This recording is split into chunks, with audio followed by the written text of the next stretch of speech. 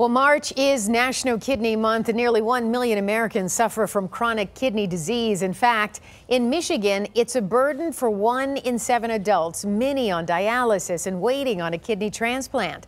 But tonight, hope is on the horizon with a new study that may stop the effects of one type of kidney disease that is passed down from generation to generation.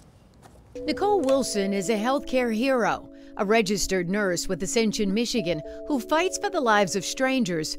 But Nicole is not just fighting at the bedside of patients. She's fighting for the future of her 12-year-old daughter. You see, at 23, Nicole was diagnosed with polycystic kidney disease.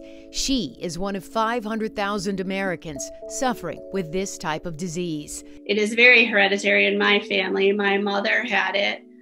She's no longer with us. Her mother had it. I have an uncle that has it. I have a few cousins that have it as well. The first sign a person has polycystic kidney disease is high blood pressure, and then cysts grow on your kidneys. The genes for this disease are passed down from generation to generation. I can trace it back in my family history going back to the 18 and 1700s. Nicole says any of her children would have a 50% chance of having it. So she has volunteered for several studies, including one for 8 years that produced the first and only FDA-approved medication to treat polycystic kidney disease. It doesn't stop the disease, but it slows the progression of the disease, so that will hopefully keep me off of ending up on dialysis and needing a transplant a little longer. Now Nicole has volunteered for the most recent study, just in phase 1, with nephrologist and chief medical officer with Ascension, Michigan, Dr. Keith Belovich. It's the first study of its kind in North America. Would you call this groundbreaking?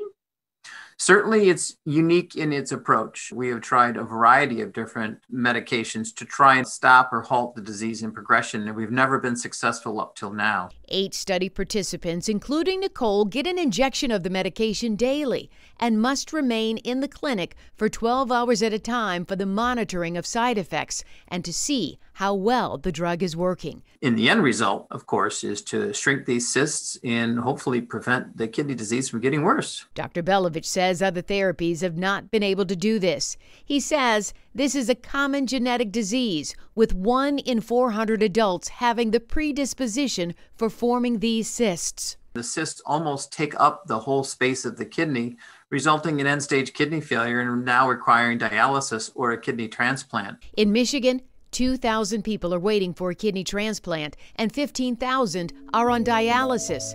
Dr. Belovich says it's vital to know your family history and keeping your blood pressure under control. If you have a family history of the disease, we might be able to know whether you are going to get it, or if you do, we can halt it very early in its course. There is no timetable as to when this study will be complete, but for Nicole, it's not about the present, but about making much-needed medical progress for future generations. This has been such a plague on my family personally.